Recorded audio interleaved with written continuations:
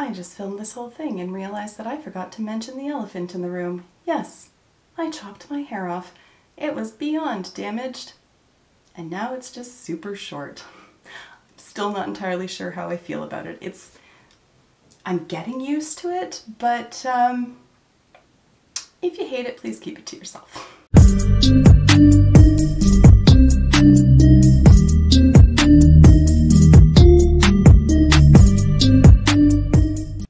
Hey makeup friends, today I'm going to be sharing with you my 10 favorite green single eyeshadows. But before we get into that, I feel I need to, provide a little bit of context, look backwards a little bit, and just get some real clarity in terms of what this video is meant to accomplish. So, a few months ago, a brand that, let's be honest, if we put our thinking caps on and really thought about what brand has just announced an upcoming green eyeshadow palette, I think we can all get on the same page. That same brand a few months ago released an all neutral palette, and I did a similar video at that time where I talked about curating neutral single shadows that I have in my collection, and people lost their mind over that video to the point where I had to turn the comments off. I have never, in the over 500 videos that I have on my channel, I have never turned the comments off. And it wasn't that people were coming for me. I got a few "you're too old to have an opinion" kind of comments, which honestly, try harder, but that's completely beside the point. The fact of the matter was that people were becoming so intensely vicious with each other that I couldn't keep a lid on it, and I couldn't delete comments as fast as they were coming in, so I just shut it all down. I am super protective of people who take the time to comment on my videos, and I will not tolerate bullying of those people, particularly those who I know to be regular commenters and longtime subscribers. I will not tolerate it. You can say what you want about me, that's perfectly fine, but when people come for each other in the comment section under one of my videos, I am not going to take that lightly, and I will not tolerate bullying. So you know that now, don't ruin it for everybody else. Okay, I just want to be perfectly clear before we dive into it what the purpose of this video is. It is not to bash another brand. It is not to bash an upcoming palette of which I have never tried. I have no idea what the quality of it is. I haven't even seen swatches, so I can't weigh in on the shade selection or anything of that sort, so just shove that to the back of your mind. What I am doing is showing you 10 green eyeshadows that I happen to love. I'm not trying to dupe the palette that is going to be released soon. I am not trying to say that this is the perfect green palette. I am not doing this as a palette. If it was going to be a palette, it would not be just contained to these 10 shades. So let's be perfectly clear about that. I'm just sharing with you 10 shades from 3 brands that I happen to love. The brands that we're going to be talking about are Clionadh Cosmetics, Makeup Geek, and Adept Cosmetics. But before we talk about them, welcome back to my channel, or if you are new here, then welcome. My name is Kara. I am a 40-year-old professional and a mother of 2. I'm also a huge makeup lover. On my channel, we like to mix beauty, brains, and the occasional F-bomb, so if that sounds like something you're interested in, just keep watching. Okay, with all of that out of the way, let's focus on these eyeshadows because that's what you're here for, and that is what I am excited to talk about. So let's start with Makeup Geek. I have 3 from Makeup Geek that I wanted to share with you. The first one is this gorgeous Kelly green. This is in the shade Transform, and it's just this beautiful, vibrant Kelly green. It is bright without being neon. It's a beautiful, beautiful shade. I have this under my lower lash line, buffing out this shade right here, which we will get to in a moment. And this is part of their Power Pigment line. These came out a little while ago. So I am going to swatch them as we go through. I don't have any primer on my arm or anything of that sort. We're just going to do a single solitary finger swatch just so that you can get a better sense of what the color is. I do caution every time I do finger swatches that they can very much be deceiving. Sometimes they swatch better than they perform. Sometimes they swatch worse than they perform. I will say from experience working with all 10 of these shadows, I have zero concerns about their performance. I have enjoyed working with all 10 of these shades, and they wouldn't be in this video if I did have concerns with them. So I just don't want to have to say 10 times over that this is a good shadow. Like, I don't, anyways, I don't think you want to hear that either. Moving on, we've got a really deep olive green here. This is called Spilled Tea. It's one of the newer shadows from Makeup Geek. And it's just this, like I said, a beautiful olive green. Nice depth to it. It doesn't pull too brown. And I love these kind of shades, especially for this time of year. The last shadow from Makeup Geek that I want to talk about is this shade here called Epic. This is an older shadow of theirs, but it's sort of like a metallic deep forest green. And it's just a true deep green. Like, there's no duochromatic shift or anything of that sort going on in there. It's just a beautiful, beautiful shade. I think I'm going to say that about all of these. I will try to nip that in the bud at shade 3. But there it is. I do have this one on the outer portion of my lid today. I really like it because it has like a satiny kind of finish. So I find that it's easier to work with than most really deep matte dark greens that I've tried. But it's not so metallic that it doesn't blend properly. Like I said, I have it in the outer portion of my lid today, and it just deepens things up nicely without being glittery or sparkly, anything of that sort. But it does have this beautiful satiny shimmer to it. So if I wanted to use it all over the lids, it wouldn't look flat or too dark. It would catch the light in a subtle way. I really like the finish of this shadow, and that's why I've included it. So then let's move on to 3 shadows from Adept Cosmetics, and these ones are going to be a bit lighter than the ones that we saw from Makeup Geek. I did try to choose different tones of green just so that we didn't have like 10 olive greens or anything of that sort, and I only focused on singles rather than pulling greens from different palettes, simply because if you were interested in either one of these shades as a single, you can get it without having to buy a whole palette. That's kind of the point. Okay, so moving on to Adept. This shade here is ACD00.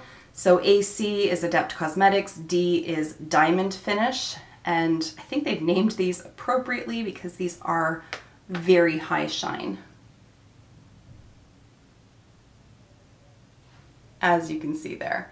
And you can see the contrast. I mean, obviously the colors are different, but just in terms of the intensity of that foiled finish, between the Makeup Geek, where I was saying it's a bit more of a satin finish, versus the diamond finish over here, you can really see just how much more light catching this is. Side note, they've just released their Plain Jane palette, which is all duo and multi-chrome shimmers. Best believe I ordered that, so review coming soon, but I love their finishes. Like, it just, it's so pretty. It's a little dark for me to use as an inner corner highlight, but you certainly could, or you could use it all over the lid. It's just, it's scrumptious. Okay, moving on from there, we have ACS34, so the S stands for satin. So again, you're going to get a little bit of that light reflection, but not nearly as much as on the diamond finish. And it's like a nice bright Kelly green. It looks very similar to the one from Makeup Geek, but you can tell the finish is different. So there's really nothing flat about this. The satin finish is a rather subtle sheen, so you can see, I mean, this one is still catching light like nobody's business. This one, it's like a softer matte. Like, there's really no high shine to it at all, but it's not as flat as, say, the matte one from Makeup Geek is. I think it's a really nice option because you can use it to blend into the crease and all that kind of thing as well, or just use it on the lid, and either way it's going to look really nice. I, for one, do not enjoy shimmery shadows in the crease. I only like them on the lid or the inner corner.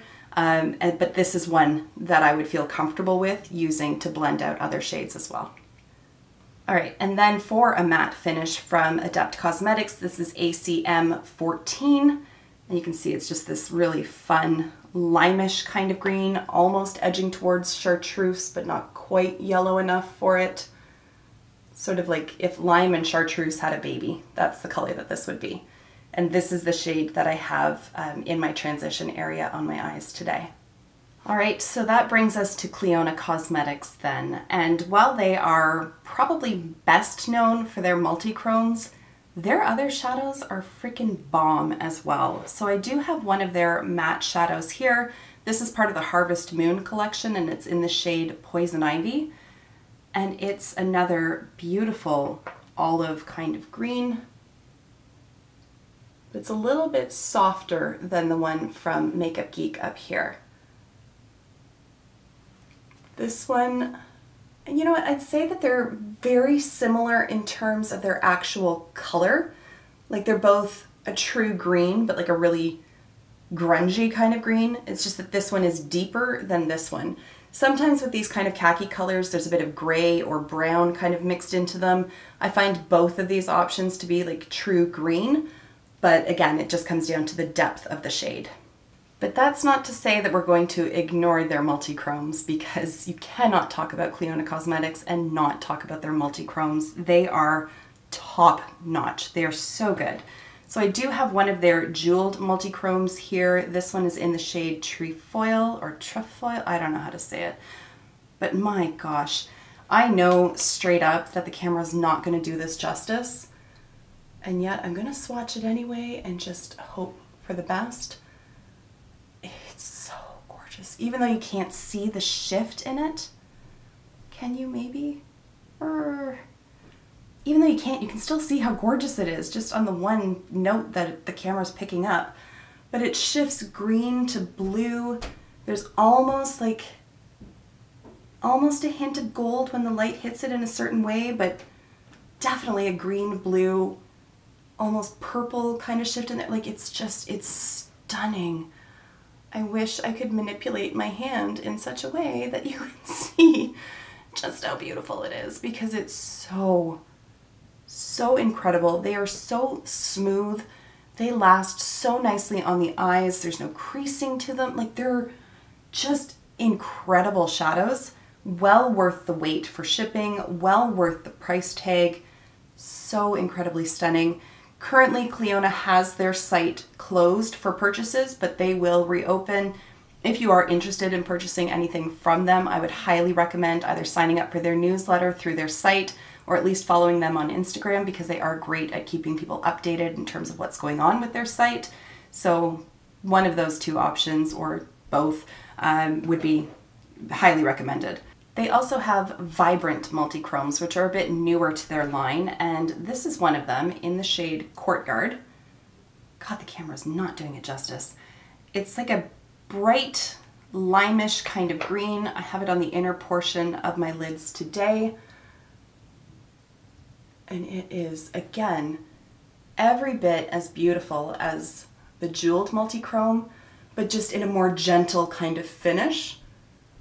Like they're a little bit, I don't want to say sheer, but that's the best word I can come up with. Like it's a more gentle version. It's just not quite as like wham in your face, and yet it's not disappointing by any stretch whatsoever.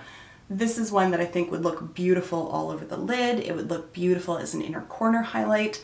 It's just a gorgeous shade. All right. Now, I have, in my opinion, saved the absolute best for last, and this is one of Clionagh's iridescent glitter shadows, and this is in the shade Gilding. This is what I have on my inner corner today. It looks like a white shadow in the pan. It looks like nothing particularly exciting, but hold on to your butts. It is so beautiful. Again, this camera, not doing it justice. Oh my goodness. It is definitely a multi-chrome. There's definite green in there, gold, almost like a little bit of a lilac in there as well. And it is glittery without being chunky. Like, it's just, I can't express how beautiful their formulation is. It is so smooth. They're so easy to work with. You can apply them with a brush or a finger. They last so well throughout the day. You don't get a ton of like glitter falling down on your face, anything of that sort. It washes off nicely at the end of the day. Just beautiful shadows, perfect formula, absolute perfection. All right, and there we have it. Those are the 10 single shadows from my collection that I highly recommend. And frankly, all 3 brands that I've mentioned, I highly recommend as well. Adept Cosmetics, I've just noticed today when I placed my order for the Plain Jane palette that they also allow you to offset your carbon imprint by paying a little bit extra. I think it worked out to like 44 cents on my order today. So I think that that's really fantastic and really forward thinking of the brand. I love the ladies behind Clionadh Cosmetics. I've had nothing but positive interactions with them. I just think they are genuinely kind and lovely people. And of course, Makeup Geek, owned by Marlene Estelle, also here on YouTube. And I'm so glad that she is back. She's been doing a lot of live streaming, and I just think it's so wonderful to see her back on YouTube. I know she had taken a break, but she's an OG, and I have learned so much from her and continue to do so. So I am so happy to support all 3 of these brands. And there you have it. If you have single green eyeshadows that I haven't mentioned that you love, please leave them in the comments down below. All right, having said all that, thank you so much for taking the time to watch, and I will see you in my next video. Until then, just be a decent human being. Bye for now.